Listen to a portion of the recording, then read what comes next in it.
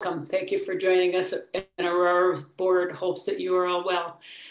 As Peter said, I'm Linda Olson. I'm the Vice President of the American Rock Art Research Association. I'm a documentation specialist, and I reside in Minot, North Dakota, where I'm joining you from. We are enjoying our lengthening days this time of year with some unseasonably warm weather. The American Rock Art Research Association is a diverse community of members with wide-ranging interests who are all dedicated to rock art preservation, research, and education in order to communicate to a broad audience the significance of rock art as a non-renewable resource of enduring cultural value and an important expression of our shared cultural heritage. We are a 501c3 nonprofit organization. The ARARA board members are pleased you have joined us in this online event. We are planning to host more events, including our annual conference online. So please stop in and visit us at the website, stay up to date on ARARA, and like us on Facebook to be notified of our developments. Mark your calendars now for the conference, June 12th and 13th. Everyone knows the pandemic has disrupted our lives in ways nobody could have foreseen. The ARARA Board of Directors and the conference committee realize that there will not be enough of us vaccinated by spring to have an in-person conference. After missing out completely in 2020, because of the pandemic's terrible timing, we are planning a virtual live streaming conference to keep in touch and keep up to date with new developments in the realm of rock art research. ARARA 2021 will be professionally live streamed, but the program will look familiar to participants. The program will consist of 15-minute papers with 5-minute and 5-minute virtual field trips using video format. Publication of papers will be done in the standard way, with a volume of American Indian rock art being distributed to members this spring, and another plan for the spring of 2021. The website has information you might find helpful and interesting as you can learn more about our organization. We invite you to please consider renewing or joining if you haven't been a member.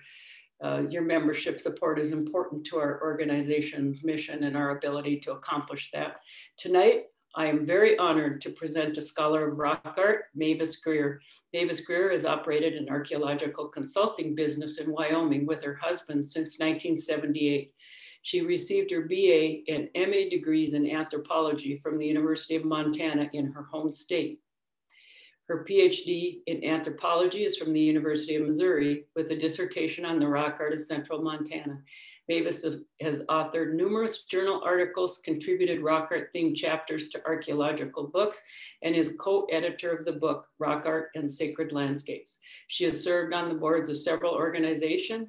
She's a past president of ARARA, IFRAU, Plains Anthropology, Montana Archaeological Society, Wyoming Archaeological Society, and Casper chapter of the Wyoming Archaeological Society. She is a recipient of the ARARA Claus Wellman Memorial Award and of the Wyoming Archaeological Society's Golden Trowel Award. Thank you, folks. Stay safe, take care, and enjoy the show.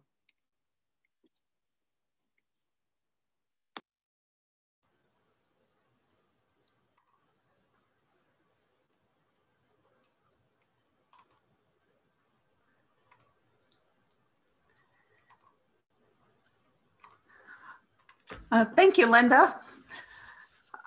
14 years ago today, we were in the desert in Western Egypt. In addition to John and me, the people you see along the bottom of the photo here were all there. That includes 9 of us from the States, many of whom you know, Jeffrey from Scotland and Astrid from Denmark. Jeff Lefebvre, right here, he was the instigator of the trip, and he arranged for us to travel to the Western Desert. And we traveled with Andres Zabori of Hungary.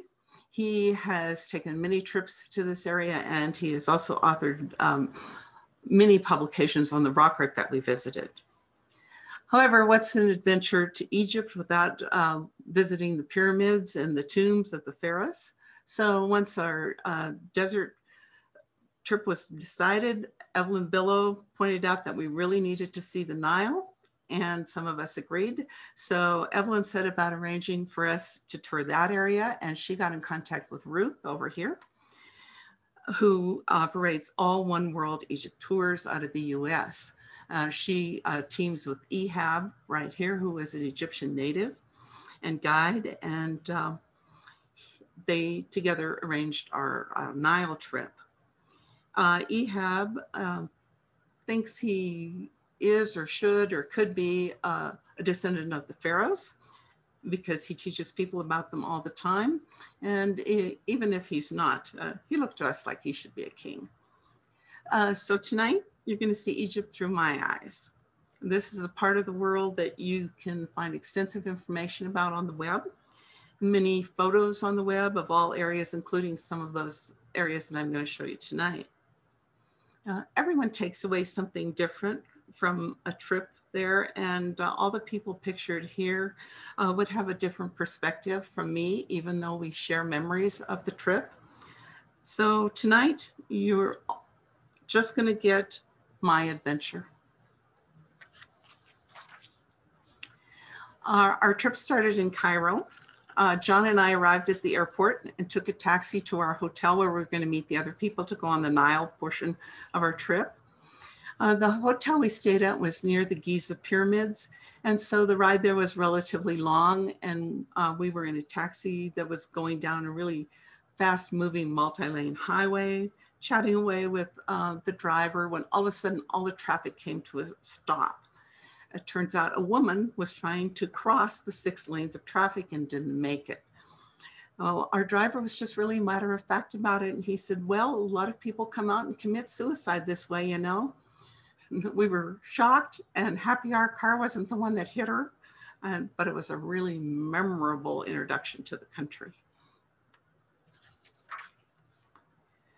After our first day of seeing pyramids outside of Cairo, we had dinner on a balcony restaurant that overlooked the Giza pyramids and the Sphinx, and it gave us a preview of what we were going to see the next day.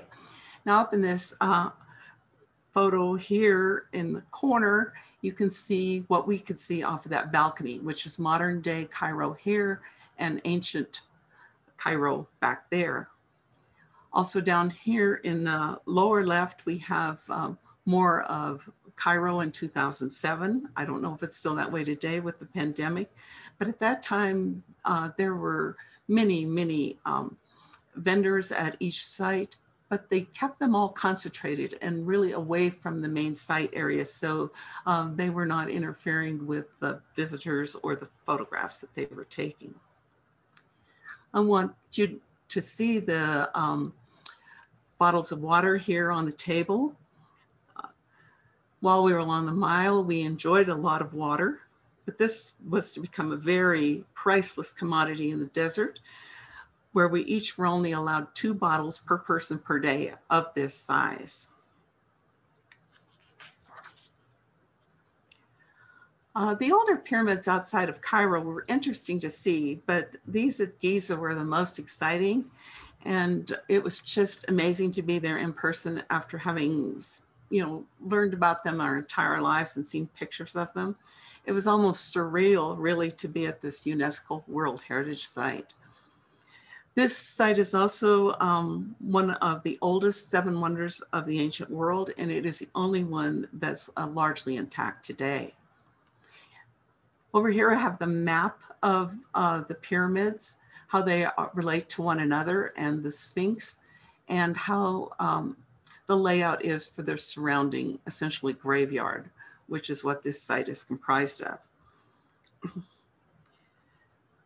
The 3 pyramids that are here were built over about an 80-year span.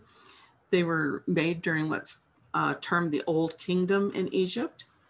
And they're the royal tombs of 3 pharaohs, which are all part of the same family. This was the father, the son, and the grandson.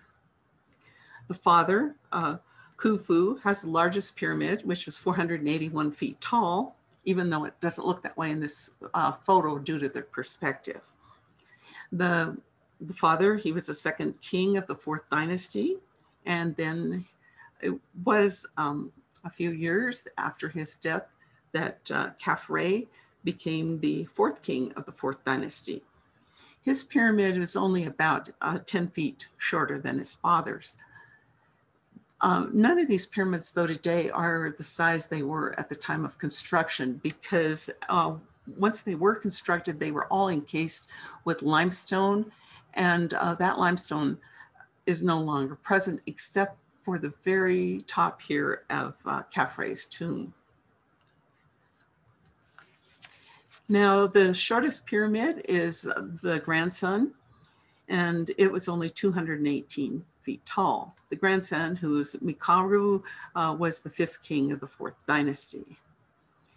These people of Egypt at this time, they thought that the kings were somewhere between humans and gods, and that they were chosen by the gods to serve as the mediators on earth. And once they died, then they returned to where the gods were. And in order to get back to that place, they went on what was called the solar boat. This is Khufu's boat. It was found right next to his pyramid. But even more interesting than that is now displayed exactly at that location, only up in the air. And it was buried just directly underneath here then. Today it's covered with this structure which really protects it from the environment. And then there is a pathway down here where the visitors walk to protect it from the visitors. The Great Sphinx is part of Khafre's pyramid, and it also represents him. It's his head here on top of a lion's body. The whole structure is about 240 feet long and 66 feet tall at its highest point, and here are the birds sitting on top of his head. It's so long that I couldn't get it all in this picture, so I inset his tail right here, which curls up. Now, after they were no longer using this burial ground, the Sands came in and tried to reclaim it. It wasn't until the 1800s that people decided to renovate it for visitors. And they started by digging out the Sphinx here. This photo, they think, was taken in the late 1800s, but it wasn't until 1925 when the entire Sphinx was excavated to the point where he is today. You can see they keep the sand out of it today. In this lower left picture here, you can see the walkway that they've constructed for the viewing of the Sphinx, which protects it from visitors and people getting too near. From Cairo, we went down to see the ruins down near Luxor. These sites that we visited down here are newer. They date to the New Kingdom. And the first place that we visited was Queen Hatshepsut's temple, which is one of the earliest temples in the New Kingdom. She has a very impressive walkway to enter her temple, but it's almost just as impressive if you're looking at it from the doorway back out, which you can see here. This temple, like all the others in this area, is just covered with hieroglyphs in the interior and lots of paintings of people, humans that are men and gods. They're very colorful, as you can see in this and in this photo, but there are also many of the typical Egyptian hieroglyphs here.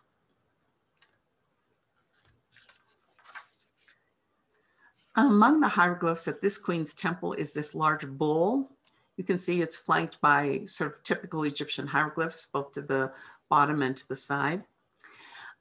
When we were here, we didn't think much about the importance of cattle, as we were pretty much focused on the Egyptian symbols that we were seeing. But once we got into the desert, we realized the importance of cattle to Egyptian culture, both from the early on and extending all the way through the dynasties.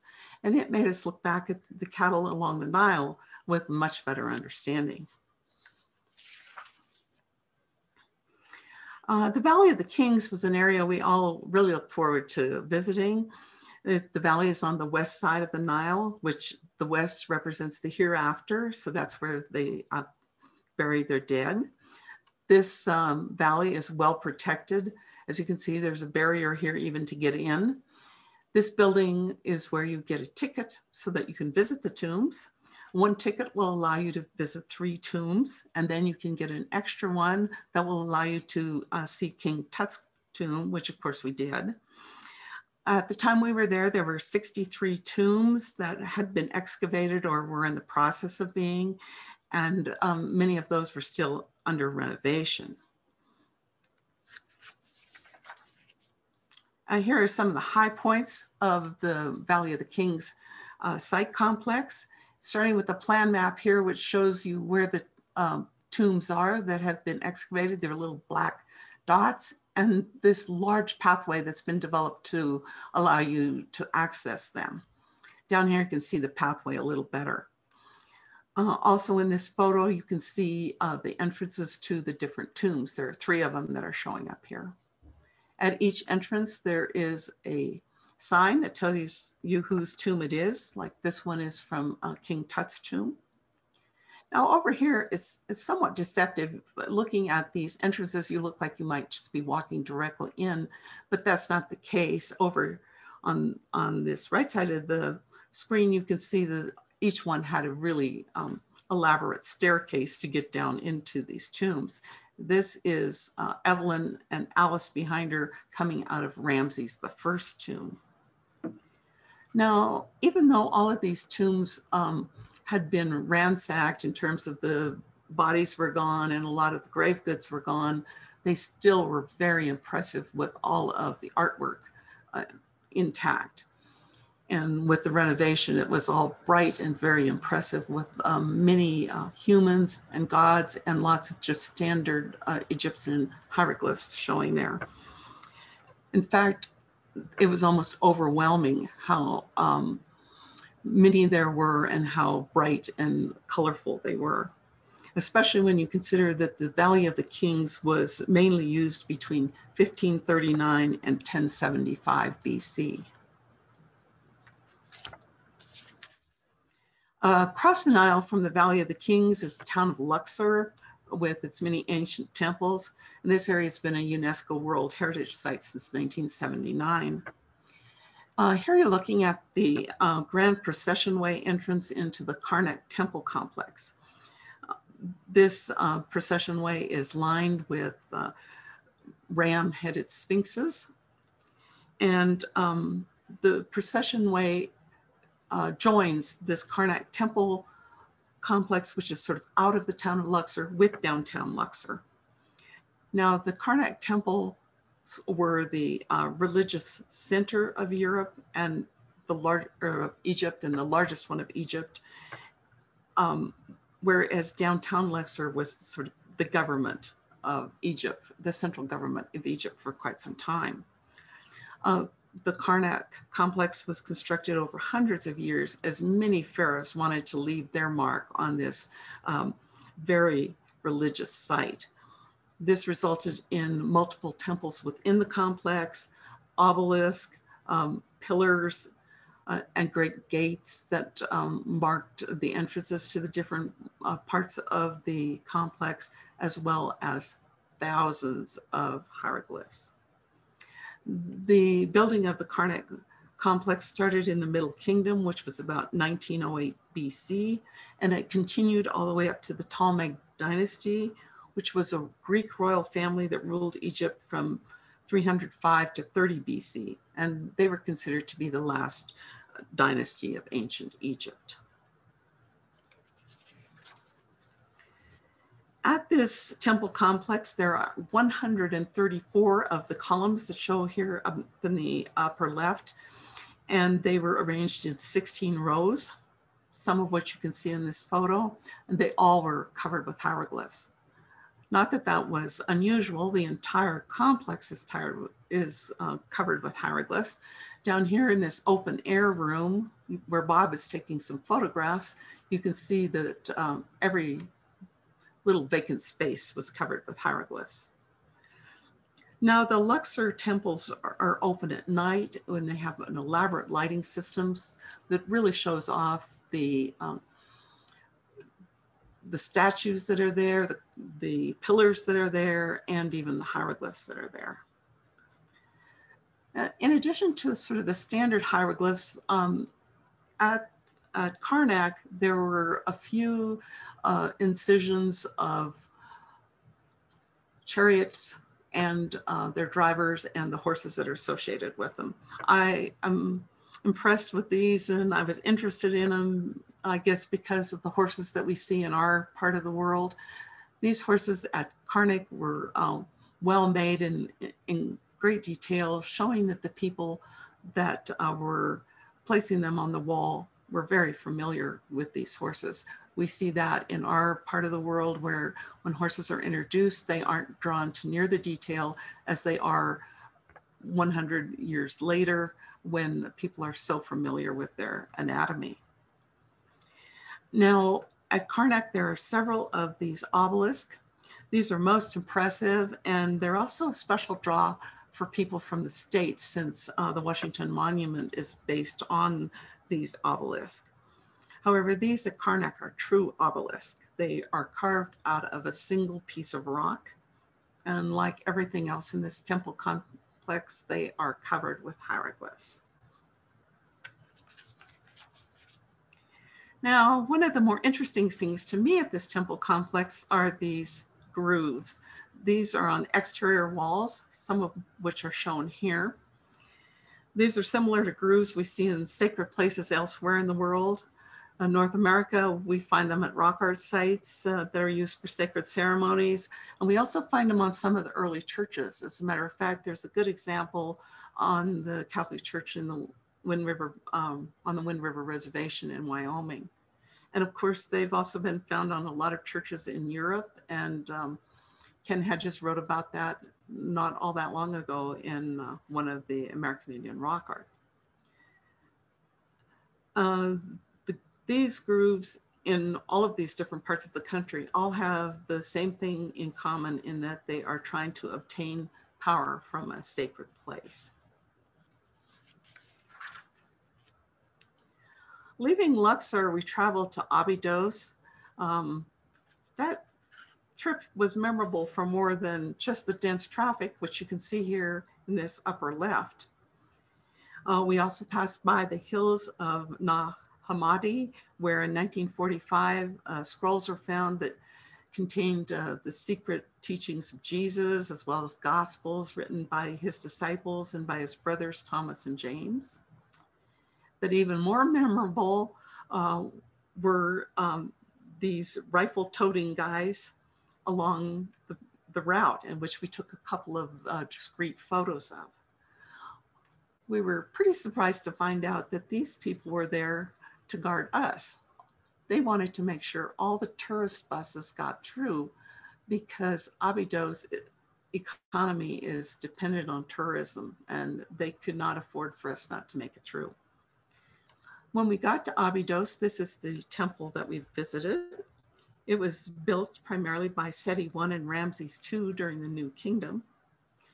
But Abydos was a place of pilgrimage for ancient Egyptians for centuries. And one of the reasons that they all wanted to come there was because this place was associated with the god Osiris, and his head is supposed to be buried here. As with the other temples, this one was covered with hieroglyphs inside and out. You can see some of the exterior ones right here in this central photo. But this is outside, and again, this whole area up here is full of grooves where people were trying to obtain power from this sacred site.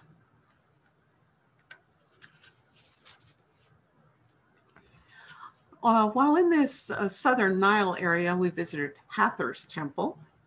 Hathor is the cow goddess of ancient Egypt, and she's associated with queens. She has a counterpart for kings, which is the god Horus, and he's associated with the hawk and the falcon. Now, this particular temple that we saw was actually built during the Greek era, but it was placed on top of an older Hathor temple. So inside this temple are many really narrow passageways, as you can see on both sides here. They're covered with hieroglyphs and pictures of humans and gods and all very impressive. But there is no cow imagery here. It all is associated with star goddesses and with the hawk, which is the king symbol, which was sort of disappointing for the cow goddess temple. But considering the number of cows we were going to see in rock art in the country later on, I decided it was still fitting to end our Nile portion of the expedition with the cow goddess temple.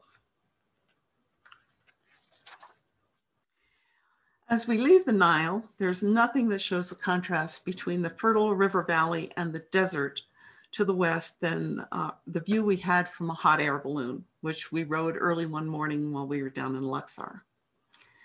At this point, we were about to have a life-changing event, from living in hotels and eating in restaurants to camping and having in tents and having camp food. We were also about to experience water rationing and the impact of blowing sand on zippers and on cameras, and even on our unwashed for days, dry skin. On March 10th of 2007, our guide Andres picked us up at our hotel in Cairo. And here we are loading up our personal stuff, which included not only our clothes and cameras, but tents and sleeping bags that we brought from home. Andres, he brought along the water and the food that we needed. We were heading out to the desert with 4 Toyota Land Cruisers and 5 Egyptian drivers. The cruisers had room for 2 people to ride in the front, and then 6 people rode in the back on benches, which you can see in these 2 photos. 2 of our vehicles carried people and some supplies, and 2 of our vehicles mainly carried supplies with only people in the front seat. Now, supplies included diesel for 4 trucks for 16 days, all the food and water that we would need for 18 people, and plus our personal gear. And as I mentioned, the water was limited to just the 2 bottles per day per person. The first day we traveled 484 miles on paved roads, and this photo shows the roads. Even though the roads were pretty good, it was sort of rough riding because of our cramped quarters. But along the way, we saw signs for oil fields, which were really interesting to me because a lot of them were the same oil field signs that we would see here in Wyoming. And we saw sand that acted like snow. As you can see here, it's blowing across the highway. Our first night, we arrived at a little town where we spent the night, and the next morning where we're getting things together, which is shown here in this upper right photo, we added fuel that we needed with us, and we also picked up an Egyptian military officer.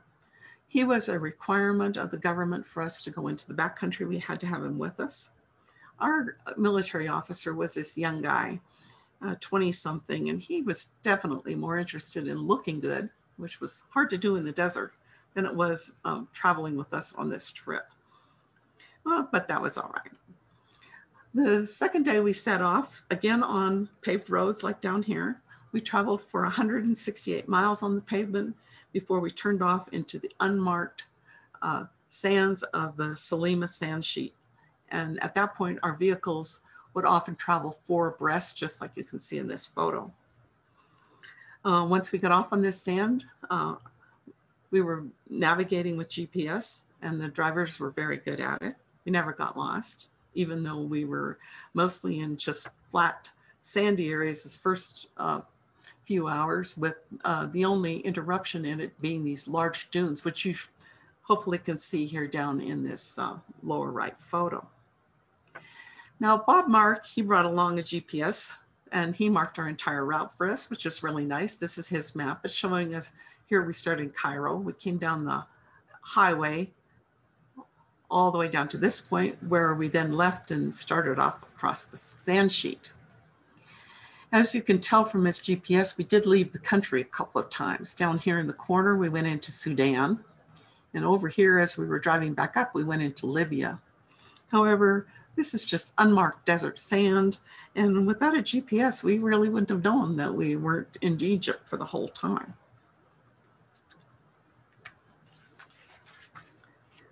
The first remains we saw were not rock art, but gas cans. These were left during World War II to mark a runway for an improvised British airfield that was used between 1940 and 1943 by the Allied forces. The cans were fashioned into a big arrow here. You can see Astrid and Margolith standing on the end of the arrow.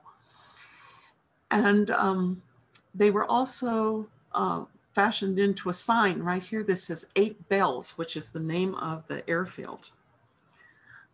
In addition to cans that were left here, there was also an engine from a vehicle, and this was a military vehicle that's now almost been completely swallowed up by the sands. This part of the country is part of the Gilf Kebir National Park, which was established on January 1st, 2007, only a couple of months before we arrived. Finally, we arrived at our first desert rock art site, Shaw's Cave. And this is in the southern part of the Gilf, and it's in the only rock art site known in the southern part of the Gilf National Park. The park begins here about at the end of this arrow and extends northwest in sort of an oblong shape.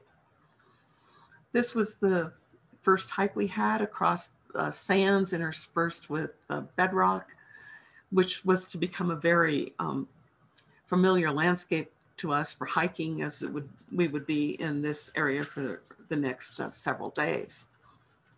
We finally arrived up here at the shelter at Shaw's Cave, but it wasn't really a cave, it was simply a small rock shelter. The shelter was full of multicolored cattle. There were some herders in here and a few other figures, but by and large, cattle of different colors dominated the rock art. As you can tell, it was very well executed. This site was named after the person who first published it, and he did so in June of 1936 in a volume of Antiquity. However, the article was pretty brief and he didn't really tell much about the site, and nothing was really written on the site again until 1997, when it was published in French in the journal Sahara, where they describe the site in more detail. The history of this area reports that cows were revered in the Egyptian desert as a source of life. And this was not hard for us to imagine. We hardly saw any animals the entire time we were out in the desert. As a matter of fact, even a bug was an occasion for everybody to get out their camera and rush out to take a photo of it. And one night when we had a fox come into our camp, he was a big source of entertainment and a lot of attempts at photography.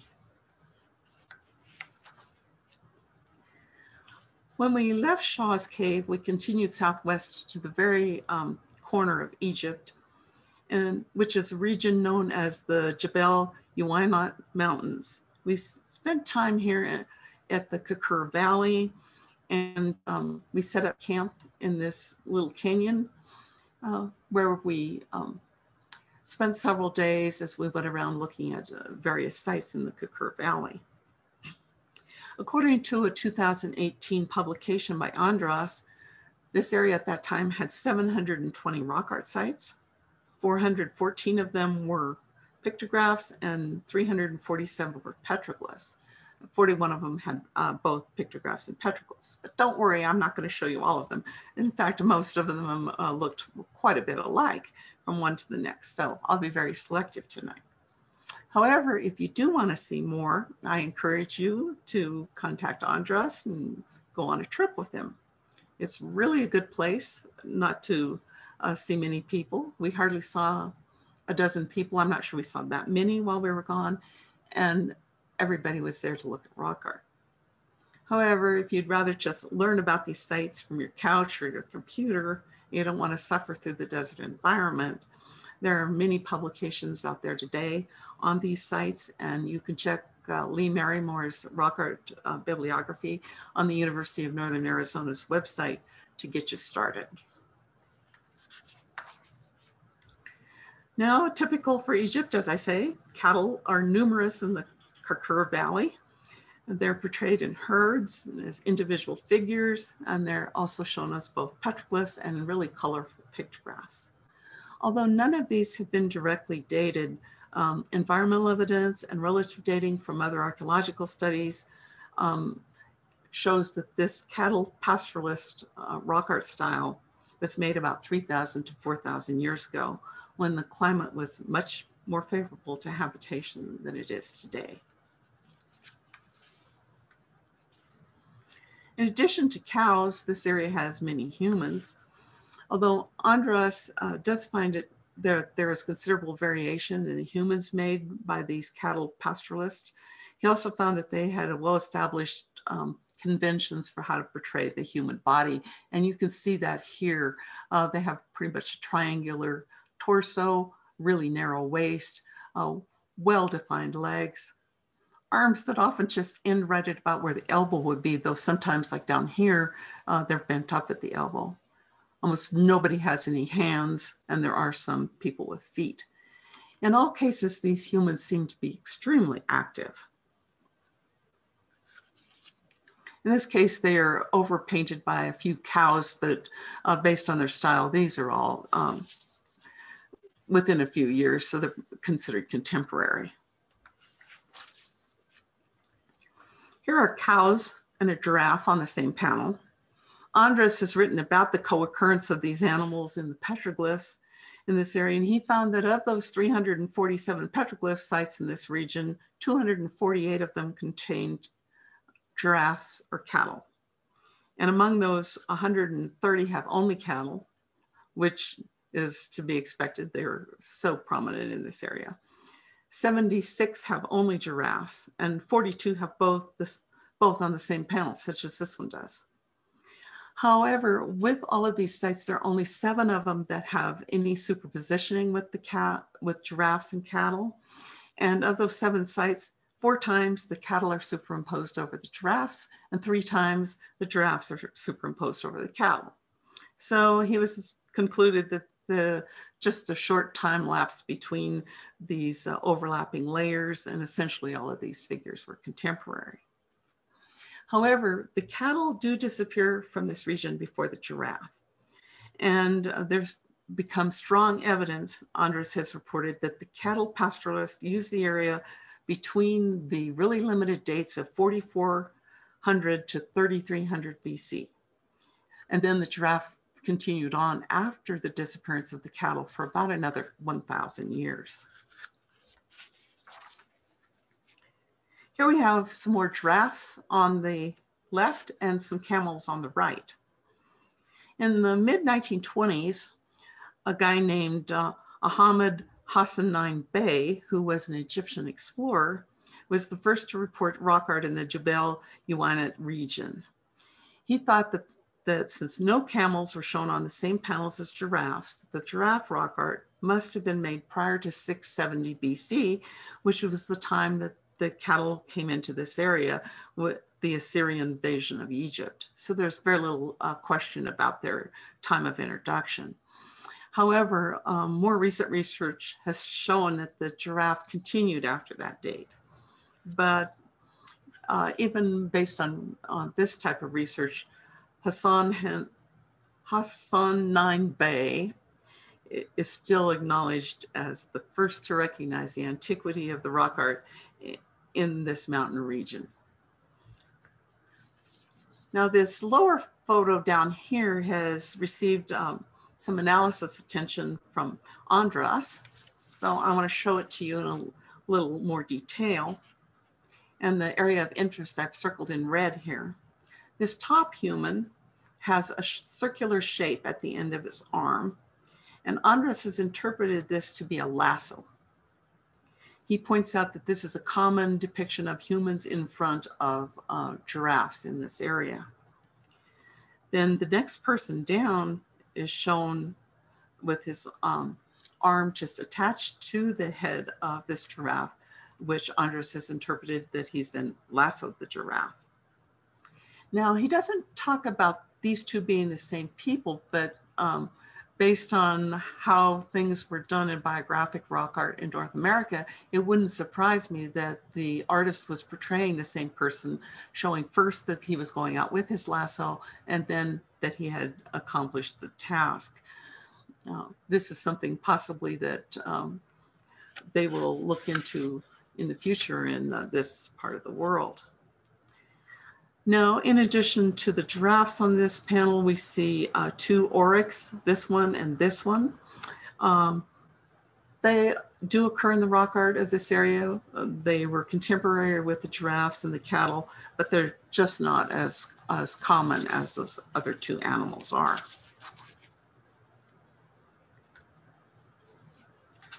This is one of the complex panels in this region. It's one of several. This is again dominated by cows and humans in the typical pastoralist style. These people, however, they'll have a little more individualization than some that we've seen. This guy appears to have a hat here. This person has a skirt on. And if you look really closely, it almost looks like this person has a hand, which is really unusual.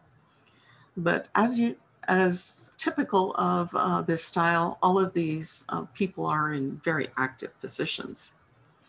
Now, Andres has proposed a chronology for the paintings in this area based on the humans, and I've sort of simplified it here to present tonight.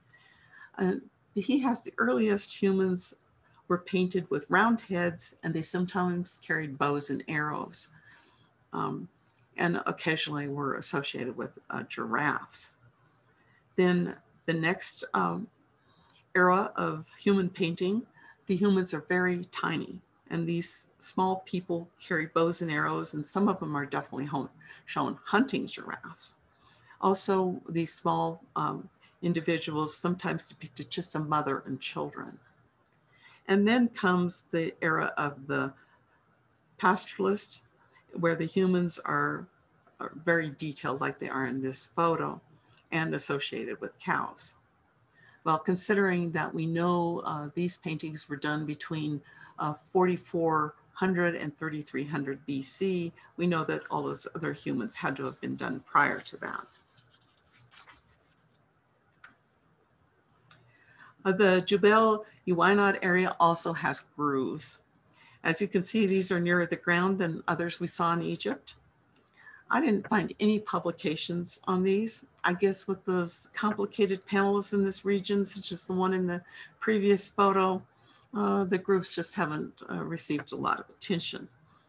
However, I did find them of interest, and especially these relative to the ones we saw along the Nile, because these are the long grooves that we associate with tool grooves in our part of the world, as opposed to the smaller, deeper and wider ones that we find where people are trying to abstract power from a sacred place.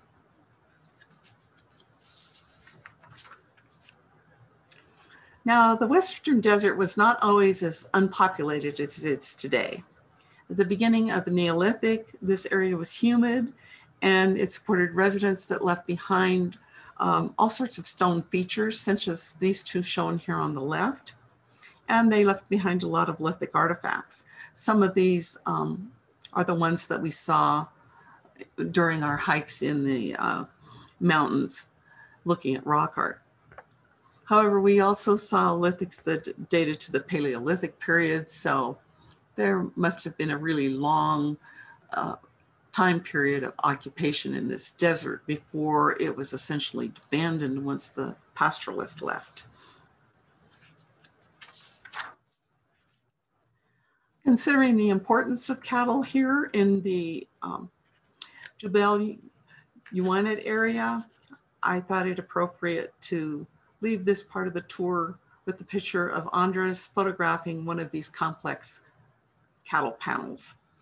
Here are the cows all across the ceiling here. You can see that they're multicolored, really nicely done, and some of them are really large. This photo also provides a view of the surrounding landscape within this mountain area, where there are large rock outcroppings interspersed with areas of sand. There's some really spindly trees occurring here, and some ground level plants or weeds.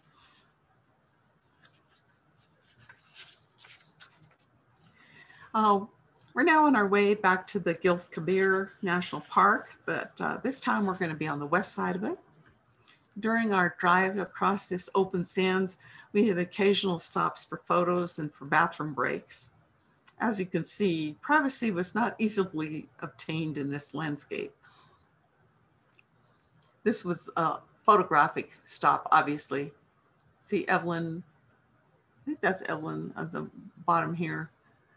Andres up here, Gerald up here.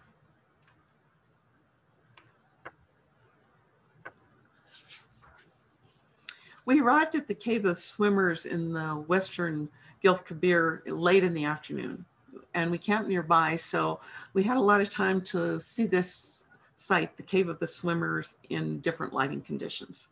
As you can see, the rock shelter is really diminished relative to this large outcropping that it's in. But down here, these are people, to give you an idea of the scale. This is probably the only rock art site of this area that many people have heard of due to it being featured in the movie The English Patient. However, the real site was not used in the movie due to its remoteness, and instead they made a replica of it for the filming. This site is in the Wadi Sura, which loosely translates the Valley of the Pictures because of the rock art in the region. So sometimes instead of being referred to in the reports as the Cave of the Swimmers, it is known as the Wadi Sura 1 as the first site found here. The Swimmers Cave received that name in 1933 when an explorer of the area saw these humans on the wall and thought they were in swimming and diving positions. However, later analysis has decided that these are probably depicting metaphoric trance flight instead of swimming. As you can see in this photo, there are numerous other humans at this site. They are really well done. Their bodies and their legs and their arms, and they even have hands and fingers that are readily visible. I've inset this picture of the shelter so that you get a little better idea of where the rock art is relative to that huge outcropping, and it's right along here. Hopefully you can see the pointer, but it's right along the central part of the interior of this rock shelter. Again, here are three people that are providing scale for this shelter. These paintings at the Cave of the Swimmers were thought to have been put here between 6,000 and 9,000 years ago. This is still the same site, and but here you can see two of the handprints that are at this site. These are underneath the red of the swimmers. As you can see, there was probably another one right here that's eroded off, but the superpositioning is really clear down here where three small human dancers are over the top of this hand stencil. The hand stencils here then are obviously the first paintings at this site, and so they're probably closer to the 9,000-year-old date than the red humans, although the distance between the painting of the hand stencils and the humans is really not known. This lower hand is in such good condition and is so clear that based on the finger length, it appears to have been put there by a female. The final rock art site that we saw in the western Gilf Kebir is the Cave of the Beast. This is known by several other names, including the Zarzura Fogini, the Fogini Mestakawi, and the Wadi Sura II. This site really came to the attention of the world in 2003 after being visited in 2002 by archaeologists Massimo and Jacopo Fogini and a retired colonel from the Egyptian army who's now our desert guide, Ahmed Mestakawi. In 2010, which was 3 years after we were there, The University of Cologne in Germany did an in-depth recording and analysis of the rock art at this site. We entered the site by crossing this wide sand sheet, and then instead of going up this dunal sand, which would have been really hard to traverse, we came up the rocks on the side. This photograph here over on the right shows people moving up that rocky area, which, although easier than the sand sheet, was still not an easy ascent into the shelter. This shows the complex paintings in this shelter that extended from below the floor across the wall to the overhanging ceiling. These figures are so superimposed and so dense that sorting them out would not have been easy. During the recording, they said they had over 5,000 figures painted in red, yellow, white, and black with some petroglyphs. There are various humans here, sometimes occurring in groups. Some were dancing, some were floating like over at the Cave of the Swimmers. And there were a variety of animals, elephants and ostriches, gazelles and giraffes, but no cows. This site definitely predates the cows.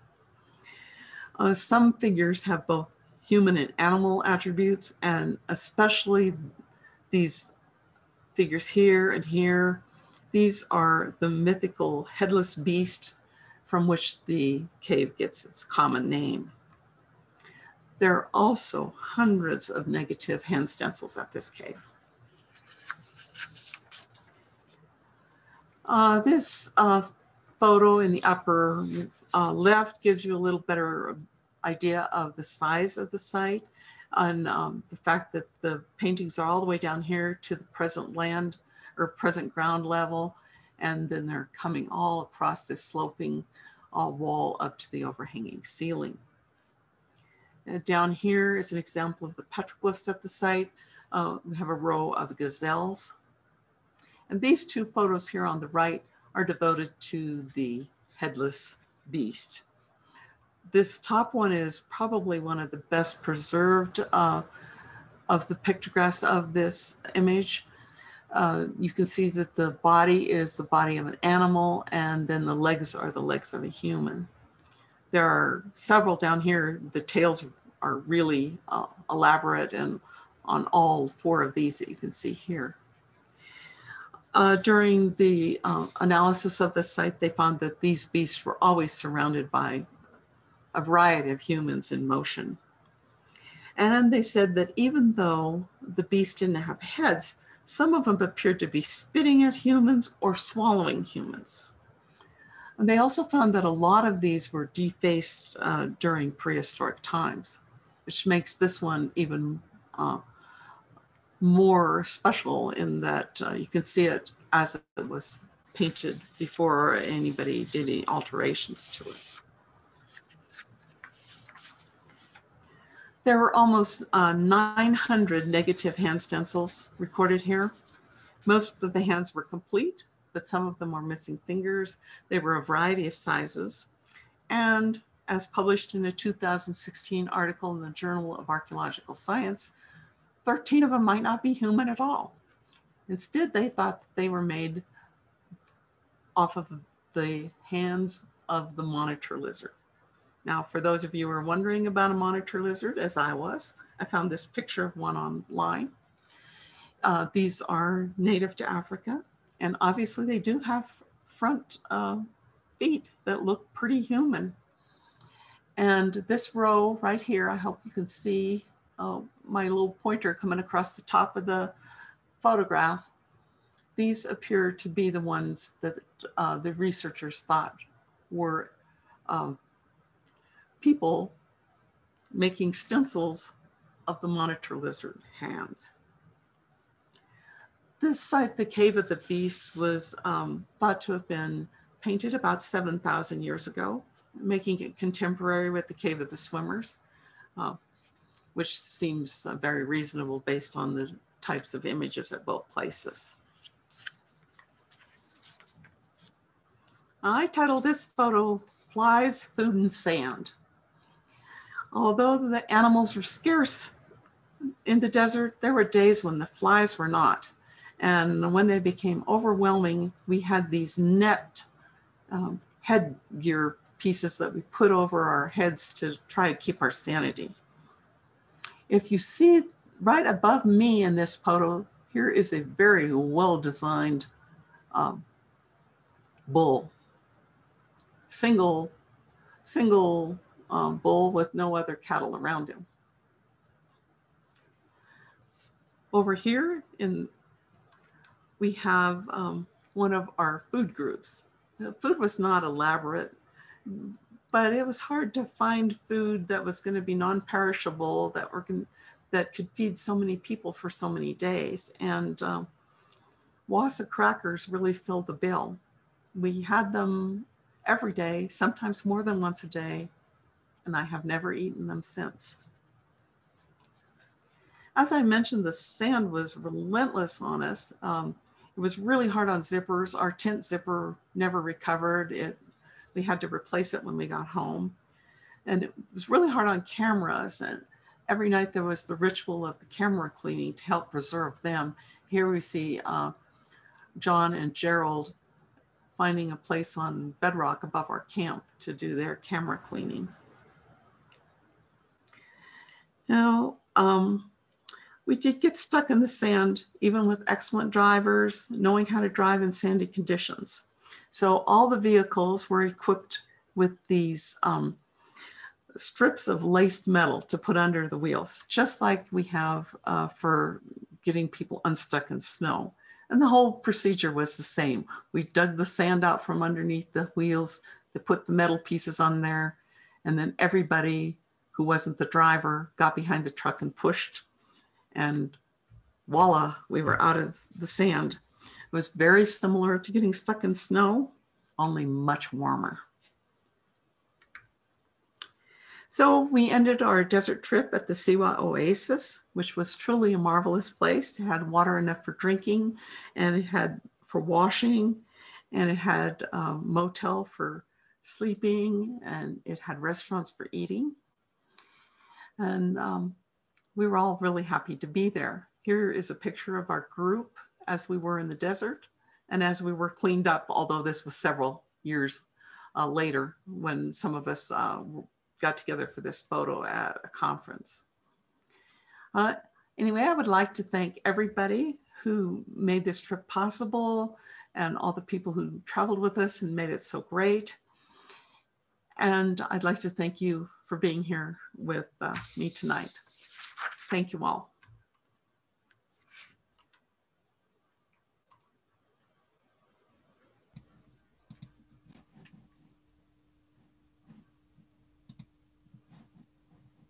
Well, thank you, Mavis. That was a great talk. It really transported us to from wherever we happen to be to a whole different terrain, that's for sure. A lot of thank yous and stuff in the chat. So this is a chance for you all to ask some questions. You can type your question into the chat and I will present it to Mavis. So let's see what we've got here. Well, Peter, while you're looking at the questions, I should probably let people know I've probably relayed all of the knowledge about Egypt that I have to you already. This is definitely not my area of expertise, although I've really had a good time learning a whole lot more about it while I put this presentation together and refreshing my memory on what we learned while we were there. Yeah, well, we'll see. There might still be some questions. I know a number of people were interested in how the dating was done. You talked a little bit about the relative dating using superposition, but how do you get some of those date ranges like 9,000 to 6,000 and such? Those are, I believe, just guesses based on what animals are present in those panels, because they know really well when the cattle were there based on archaeological excavations, and they know when the camels came in. And so based on that, if they have animals that were there prior to either of those animals showing up in the rock art, they're making the assumption that it was earlier. And they're Uh-huh. probably right on it. As far as how old they are, other than their comparisons with archaeological excavations, they don't have any other way of doing that yet that I've read about. Now, that'd be a great place for people to go in and do a dating project. Right. So you said there was Neolithic stone structures there. So that would be associated with the cattle raising, would it? Um, well, a little bit. They're a little earlier than the cattle, and then extending into the cattle period, right? The cattle were there from 4,400 to 3,300 BC. So, right, that would overlap it a little bit. Yeah. So in Egypt, was the Neolithic primarily domesticated animals, or were they also doing some kinds of farming as well? They say that there was some farming in that area just based on the fact that the climatic conditions were better then, but I don't think it was ever very extensive. My guess is it was more like gardens. Mm-hmm. And you said there was also paleo artifacts found. We did see Paleolithic hand axes, and they are mentioned in a few of the publications that I looked at, but it doesn't sound like people have really spent any time studying the Paleolithic culture of that area. That area has amazingly quite a few publications about the rock art, but not a whole lot about the other archaeological remains that I found. And yet the rock art dating and a lot of information about the people is coming from the few excavations that have been done. Hmm. And what about Neanderthal? Do any of the artifacts date to prior to modern humans? Did not see any information on that. Okay. Let's see. Okay, that was the dating questions. So people were wondering whether there were threats to these glyphs from inhabitants, if there are any inhabitants nearby, any vandalism alluding to be concerned about? The only vandalism we saw at all is from the armies. And the armies of Sudan and some of the others that are coming in from the south were spray painting on some of the walls in the Jebel Yuwanet area. But other than that, we didn't see any vandalism. There are no people living there, so it would just be the travelers coming through there. And most of the travelers are coming through there to see rock art, and they're not going to vandalize it. So it's primarily the people associated with the military that have done any sort of vandalism. Hmm. Let's see. So there. Okay, so the recording techniques, are there any differences in the recording techniques for these kinds of sites in Egypt? Now, that's a good question, and that I don't know. Even though I read several articles where the recording had been done, they did not go into details about how they did it. As a matter of fact, most of those articles were more into the analysis reporting than they were into the reporting of even what kinds of figures were there. It jumped directly into what does this mean? Uh-huh. And I recall on some of, okay, you mentioned at least 4 colors used, at least some of the sites. Mm-hmm. Could it be the case that in the situations where you're missing arms or hands, that they were done in a color that didn't survive? I guess it's possible, although we saw all the various colors on the panels, so I don't think that just the hands would be gone. I mean, because they would be in, even if they were in another color, the other colors were still present on the panels. So as far as my speculation is that they were not. Right. What do you know anything about the explanation for the major change in climate in that region? No, I do not. I wonder if it was the cattle grazing, overgrazing. My guess is those cattle were skinny, because even with a different vegetative pattern in there, I expect it was not all that abundant. Yeah, okay. Here's a question. Has there been any comparison between Egyptian floating figures and South African similar figures from the Drakensberg rock art? Never that I've seen. And did the swimming figures show up anywhere else that you're familiar with? The only in the Wadi Sura, both at the Cave of the Swimmers, and they were also in the Cave of the Beast. The same swimming figures. Oh, The okay. same type, the same style. Mm-hmm. Let's see. Okay, here's a question. Do you know how far the art of this style extends into Libya and Sudan?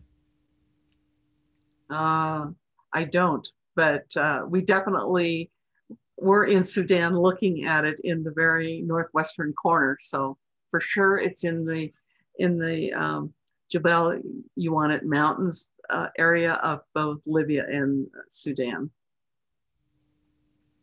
Do you know what materials were used to make the colors? No, but I do know that there is some hematite there, and we actually did a little grinding of it while we were there. So I think that was the primary basis for the different colors. How about cupules? I don't think that we saw any. I don't remember any. I didn't see any in looking through all of the photos, getting ready for this talk either. So, well, you found some on the sides of the temples anyway. well, yeah, to me, those are completely different. Those are grooves. I make a big distinction between grooves and cupules. So, yeah. Right. How about de-stretch? Have any of you tried de-stretching to see if anything shows up there that you didn't see with the naked eye? I did not try any de-stretching. Possibly Margoliouth or Bob and Evelyn, they may have tried it. Okay, if you tried it and saw anything, put something in the chat and let me know. Rock circles. Yeah, so maybe if you talk about some of the stone structures that you saw in the area. I really can't say much about them. They are remains of houses and of areas for animals to be collected. I know that from just reading about them, but I can't tell you a lot more beyond that. Yes, nothing looked similar to like European megalithic structures. No, not at all. Absolutely not. These were habitation and animal pens. Mm-hmm. Okay. Let's see.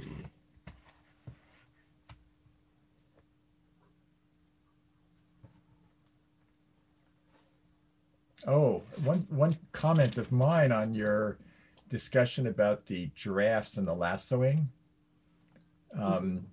You mentioned it could be one person at different stages in there, but it also could be the fact that a giraffe hunt involves a number of people, right? Some to get the giraffes to move around places. So it might be multiple people involved in the hunt.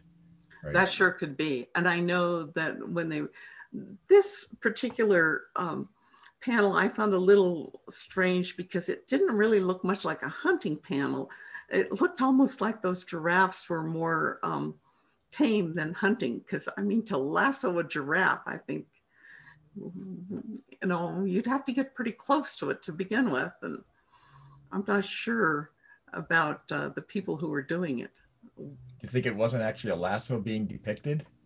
Or... Well, I defer to Andres, who has done a lot of studying there, and he does think it's lasso, but I just think that maybe those giraffes were not that wild, because to get that close to them and to be able to lasso them, I don't know. But I don't know a lot about giraffe behavior, I must admit.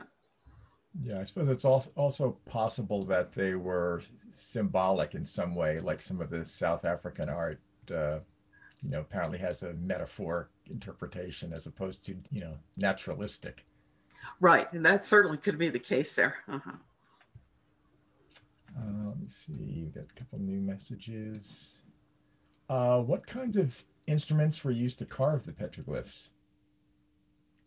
I assume that all of them were done with rocks. There's certainly plenty of rocks in that area, and just Yeah, as they were in North America. Yeah, so was it like rock tools. direct percussion or indirect percussion? Oh, there was everything there. There were also, there was pecking, there was braiding, there was incising. You know, all of these things went on there. Did you find any of the instruments? No, well, I don't think so. I mean, we saw a lot of lithic tools, but we saw most of those away from the rock art sites.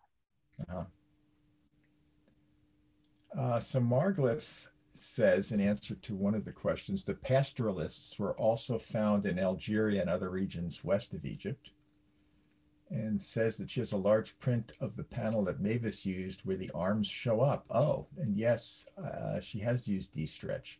Oh, so that's interesting. A large print of the panel that Mavis used where the arms show up. Okay. So maybe de-stretch, okay, de-stretch of the beast showed that there was a lot of patterns on them and some in yellow. Okay. So de-stretch, I guess, maybe did bring out some things that weren't so easy to see without it.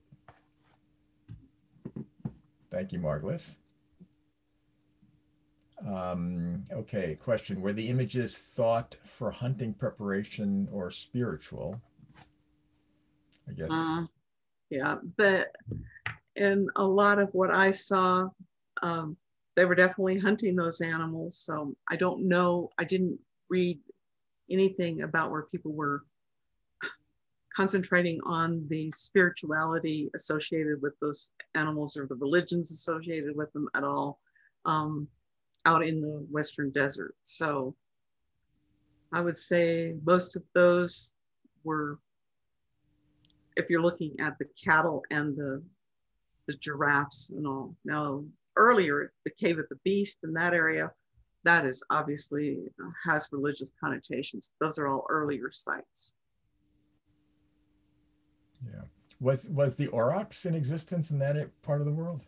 It was, Okay, so some of the earlier cattle images might have been aurochs.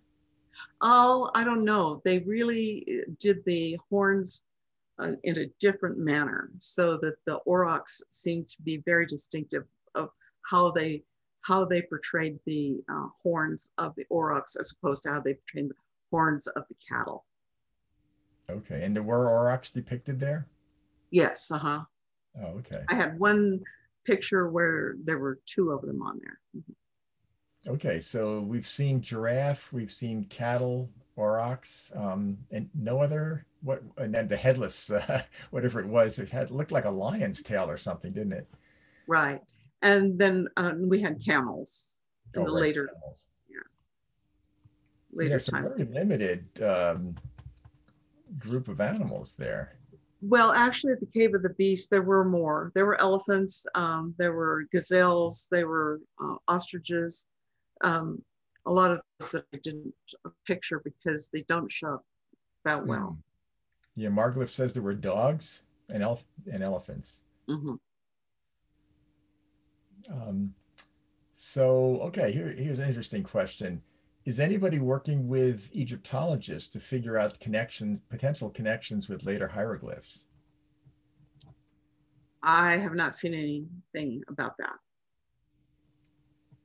Yeah, because I do recall that there was a discovery not too long ago, maybe within maybe the last 10 years, of some Paleolithic Egyptian art, petroglyphs. Are you familiar with that? I am not, and I did not see that either. No. Yeah, it may have been. You were there before that was discovered. Yeah, if anybody can remember when exactly that was, but I recall reading about it. And there is some Paleolithic art in Egypt that's very similar to European in the way it's depicting animals. So yeah, I don't know what part of Egypt that is in. It certainly would seem reasonable that it would be there. Yeah. Yeah, okay. So from a cultural perspective, then there really isn't any tie-in with the hieroglyphic Egyptians as far as you heard? Other than the cattle, which do occur on the in the temples, you know, that I see is about the only tie between the Nile and the Western Desert were the cattle, but not the Egyptian, what we consider typical Egyptian hieroglyphs. No. Right, because you said that the Karkor area was 3 to 4 thousand years ago, so that would put it at contemporaneous with the temples and such that you were describing earlier. Exactly. Um, oh, okay. So Anne Marimore says the paleo sites are in the Nile Valley. Dirt Huega, if I'm pronouncing that right, identified them there. And also Jeff Lefebvre says that he believes there was a pharaonic site that was found by Mark Borda at Jebel Uweinat. That would be one of the sites I think you talked about, right? Oh, that's the mountain range to the south. Jebel Okay. Uweinat. Yes. And apparently that's just one small set of glyphs and not tied in with the rock art. So that's a whole mountain range in there. And it wouldn't surprise me to see Paleolithic rock art in that area. I mean, it's a large area. Okay. This might be a little off topic, but Lee asks if you recall a lion hunt scene at the Belgium site. I'm not sure what Belgium site means here. I do not. Okay. You'll have to work that one out on your own there, I guess. So I think, unless anyone has a last question, I think we've gone through a number of topics. You've done a good job there, Mavis, of trying to field all these questions about an area which you're learning about just as anybody else. So we definitely appreciate you sharing that with us. It's pretty fascinating to see it so close up the way you described it for us. Well, thank you. Next time I'll pick a topic that's a little closer to my research area. Well, this is definitely worth it. I think everybody definitely enjoyed this. So I will say thanks again, and everybody thanks you, Mavis, for your presentation. Thanks to all the attendees for your interest. And again, if you'd like to learn more about what ARARA does, please check out our website and our Facebook pages. Our next talk on April 10th will be Johannes Lubser on the petroglyphs and pictographs of Georgia. So until then, good evening and stay safe.